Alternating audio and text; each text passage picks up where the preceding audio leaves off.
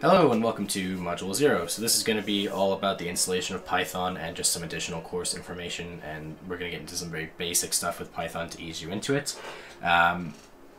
So I guess first off, thanks for sticking around, and let's just get right into it. So to start off with, there's kind of three primary goals for this course. It's going to be to get you up and running quickly with developing Python code and different apps. It's also going to be teaching you how to write maintainable and readable code. This is a big part of Python. It's one of the biggest advantages with Python is that it helps you write code that other people can read. And so it's definitely going to be a big part of being able to come back to your code a couple months later and being able to easily ascertain what's actually happening in the code if you can actually read it. So I'm going to be going over some techniques for that throughout the course. And also going to be introducing you to some programming concepts if this is your first language. I'll also be often making comparisons to some other languages, so if you're coming from those languages, hopefully this will help you kind of easily transition into Python. As I mentioned previously, there's three different sections. The reading is kind of what you're seeing here in this main window. If you're on GitHub, it will be the preview of the readme.md file. And then there's going to be exercises, which I'll show you at the bottom, and challenges as well.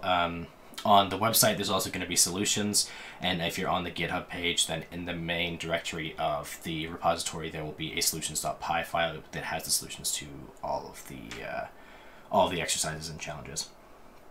And then, yeah, wherever applicable, I've put extra resources to explain everything as best as I possibly can. So there's going to be three things, actually there's going to be two things that you're going to require to be able to do this course. One is either going to be a Python installation, so it's going to be for Python 3 and up. It doesn't matter which operating system you're on, pretty much all of them have availability for Python 3, and a code editor or IDE. You do also have another option to do this, which I haven't actually included in here, which is you can use a website. There's another website called repl.it, so repl.it.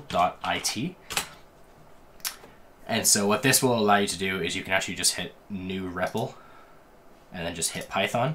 And what this will let you do is you can actually just type Python code on one side here, and then it will just pop up on here when you hit run. That's another option if you don't want to bother to set everything up locally. I would highly recommend you get things set up locally, just because it will make later portions of the course a little bit easier to understand if you do. Also, if you do want to submit feedback at any point, there will be a form at the bottom of each of these modules once I actually write the code to do that on the website. Or additionally, you can just send me an email, kieran@canadiancoding.ca. Yeah, okay. So at this point, I'm going to run through how to do installation setup. Because there's obviously multiple different operating systems you could be on, I'm not going to bother putting all of them in this video to bloat this video. So what I'm going to do instead is there are going to be separate videos for each different operating system explaining how to set up your environment and how to get a simple code editor or IDE set up. So in the top right, there's going to be a card that will be popping up now. Select the video based on what operating system you're on. So if you're on Windows, select Windows. If you're on Mac or if you're on Linux, then click the appropriate videos for that, and we'll help you get set up. Assuming that you went through and got everything set up now, I want to quickly talk about the two different ways of running Python code. So if you follow the instructions that I laid out in the other videos, then you'll see that there is something called a REPL mode. I'm going to start with this. And so that mode is basically when, if I go ahead and open up a command line really quickly, and I'm using what's called Commander on Windows. You can, if you're on Windows, you can just use CMD. It'll look a little bit differently. I just prefer Commander. And so basically you can type in on Windows Python and you'll see it'll pop up and it'll say Python 3.8. And you can actually just run Python code directly in here. You can just start typing stuff out. So you can just start typing things like world, and it'll just run. Basically, you type your command in, and then it runs immediately afterwards. So this would be the output that came out of this command in Python. The other option, and it's usually more commonly found, is Python files. And so Python files are just files that use the .py extension in Python. they're read top down. So if you use other languages like Java or anything like that, Java will read things top down, but it will also do a step at compile time. There's no compilation that happens in Python. It's all interpreted. So you actually don't have to worry about running two separate commands to actually run your code.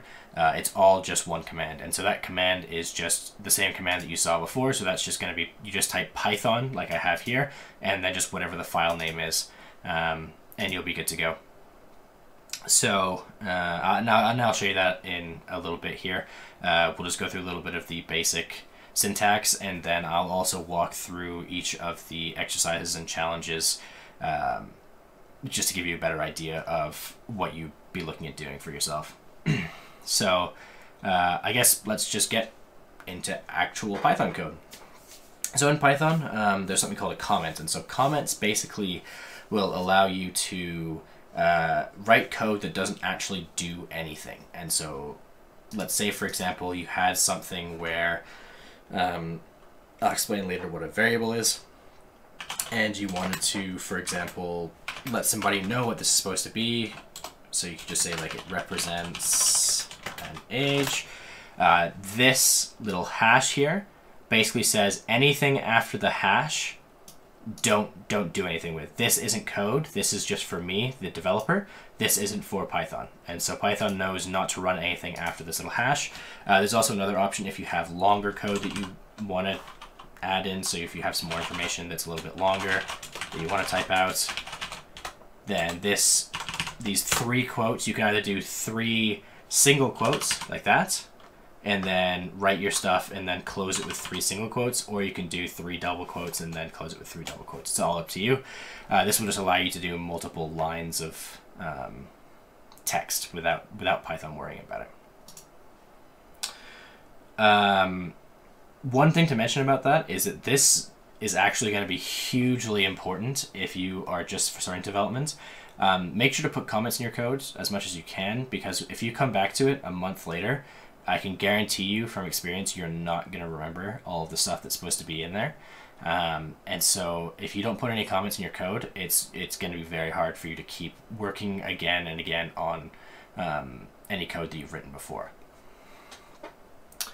Okay, so the next thing is functions. And so functions are basically commands that you can give the machine to do something inside Python. So we've actually already seen one, and so that was the one that I mentioned earlier, print. And so basically this just tells the machine to, well, print the information. And so I'll actually show you on, instead I'll show you on REPL.it. And so basically with this, if I type print, and then I use two quotes and then type some information in here, this basically just tells Python to run the print function. And basically when I hit run now, what will actually happen is that because this is in a file, it will just print out hello world. And so functions, basically, the only thing that really matters for them is that they have these, you have to have these parentheses around whatever data you're actually giving it. So for example, in this case with the print function, I'm saying call the print function and then give it this bit of text inside here. So I can actually just give it like 2 and hit run, and then now print gets 2, and you'll see that this has changed and now it just prints out 2 instead. We'll be using a ton of functions throughout the course. You'll get very used to them. We'll actually be learning how to write some of our own functions later on.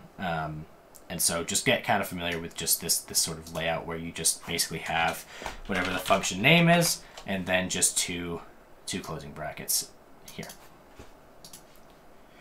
Okay, so let's look at the exercises now.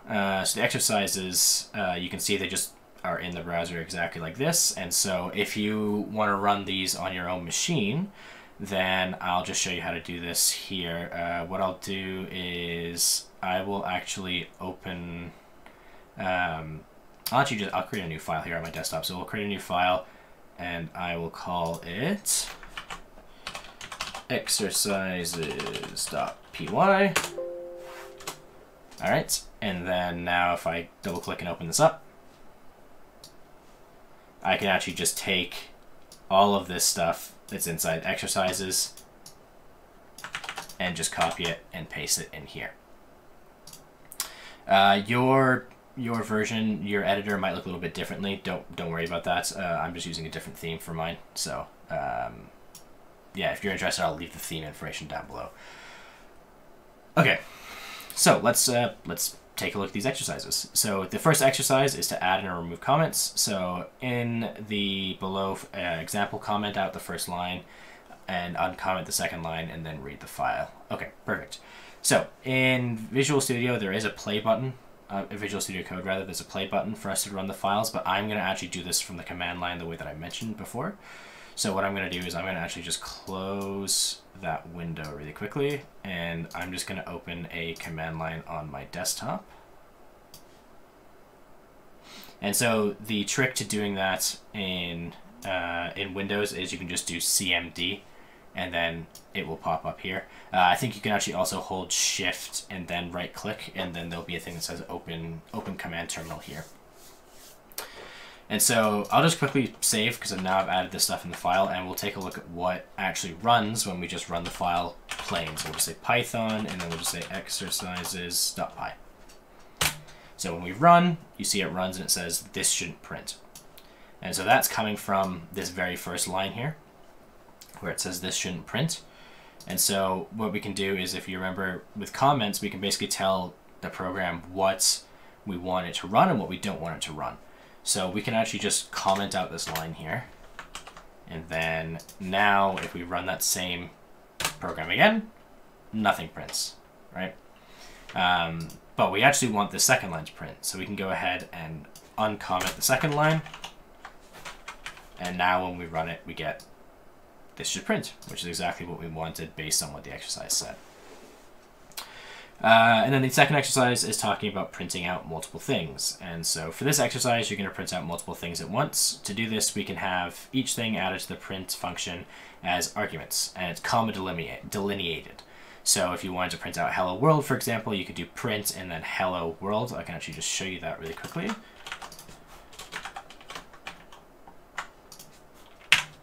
As you can see, now it says this should print and hello world. I'm just going to go ahead and comment this out for the moment.